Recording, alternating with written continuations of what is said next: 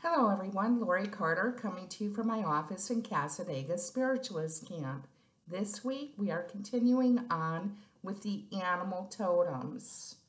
And we are using the medicine cards, The Discovery of Power Through the Ways of Animals with Jamie Sams and David Carson.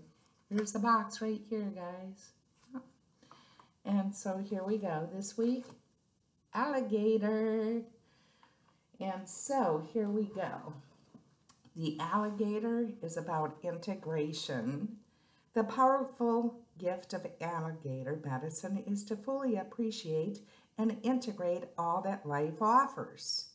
Gators show us the value of thoroughly digesting both the pleasures and pains of life. In many ways, alligator's medicine is reflected in its behavior. When gator rolls under the water with its prey, its message is to roll with the punches when being attacked by life's circumstances.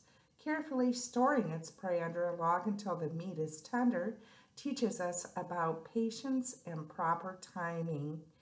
Choosing to laugh when tangled in your own seriousness can immediately diffuse the stranglehold of anger and judgments, self-importance, and inflexibility. Once your rigidity is removed, you are free to again integrate the present set of circumstances, finding what you may have formerly overlooked. Then you can learn Gator's lessons on how to digest the value of any life lesson. Gator medicine people refrain from passing judgment until they have examined all the facts and seen all sides of any situation. It may be time to drop opinions and judgments so that the present situation can be fully understood. Gator might have surfaced in the river of your life to tell you to digest the situation at hand before making any rash moves. You could also be dealing with someone who is too serious or rigid. If this is the case, embrace your flexibility, knowing that you're expanding beyond your former limits, even if others are wallowing in their self-created quicksand. Have you been rushing through life and not taking the time to count your victories or to digest your rites of passage?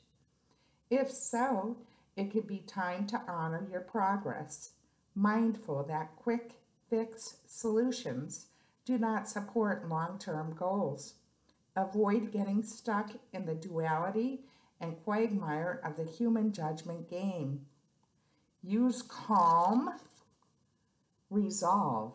Review your healing process and life lessons, integrating the growth you have attained. In all cases, Gator is telling you that something may have escaped your perception. Ask yourself what viewpoint or possibility did not get factored into your assessment. Did that missing piece of the puzzle keep you from having an accurate overview of what is now occurring? If so, it is never too late to reevaluate the situation from a more integrated and flexible point of view. Remember, Gator's eyes and nostrils are often the only parts of its body above the water while it senses its surroundings. Gator integrates all probabilities before it makes its move. I kind of like that message, and we're going to talk a little bit about Animals Speak by Ted Andrews. The thing is that with this entry, it takes note of alligators and crocodiles. The keynote is primal energies of birth, motherhood, and initiation.